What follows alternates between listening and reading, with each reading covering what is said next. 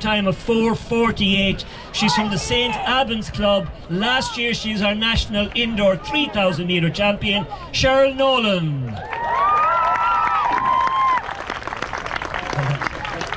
I just do the announcing, they have the prize. In second place, in a time of 5:03, she runs with the Crusaders Club, which was the first club in Ireland to allow women become members. It was allowed. Charlotte Myers.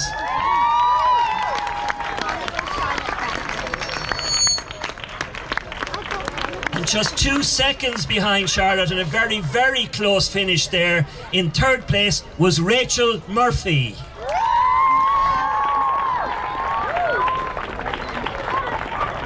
And that finish was very, very tight. 4:48, 5:03 and 5:05. So they're going to get their picture took, and while they are, we'll go 1, 2, 3 in the men. In third place, and there's a story here, because the officials thought that the third place finisher was Lorcan Benacar, who runs for Raheny and is a student in Ard Scoil. And Lorcan put his hand up and said, "No, I don't think I was third. In third place is Benjamin Collier." So, stand out to Lorcan, and Benjamin Collier from the EU is in third place. There she is, well done, from Newbridge Athletic Club in County Kildare. We go to vets over 50 now, in a time of 4:33 was the winner there. Leah Fulcher. Lee. 4:33, faster than the male over 40. And male over 50 was the only current world champion that was running today. Nick Keeley is the world masters over 55 10k champion. I know she's not here now, but she won the over 50 in 5:43, and she had to leg it and she was gone, I know. So that's Nick Keeley from Raheny. In the over 60 class, in the males, in a time of 5:55, so still under 6 minutes. Hi guys, welcome to the channel. So if you're new to the channel, please subscribe and give us a thumbs up.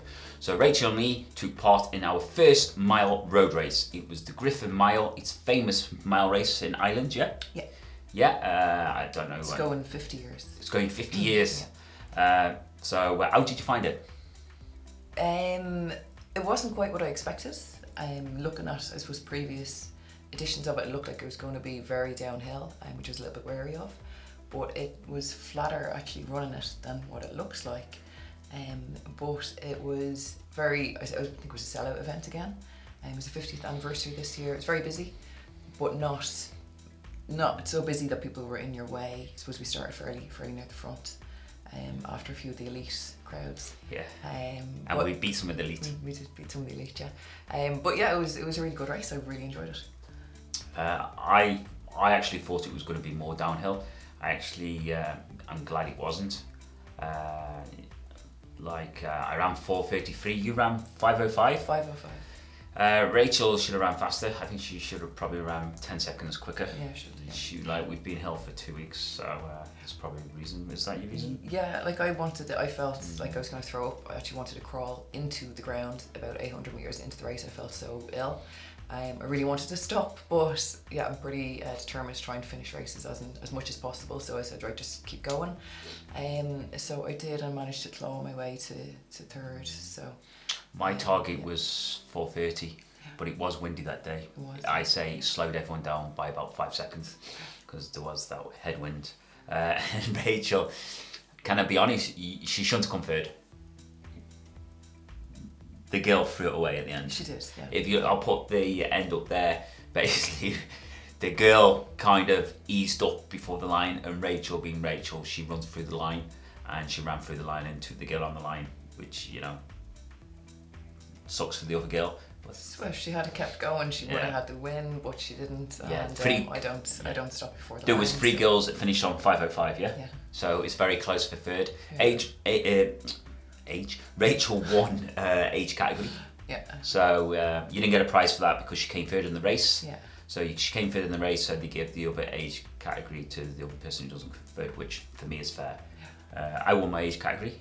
Yeah, which time 4:33 is good. So next year we will run faster because we're doing a lot of speed work now for lower stuff, 800 meters, 1500 meters. I did do a lot of mile speed work, a lot of 800s for this race.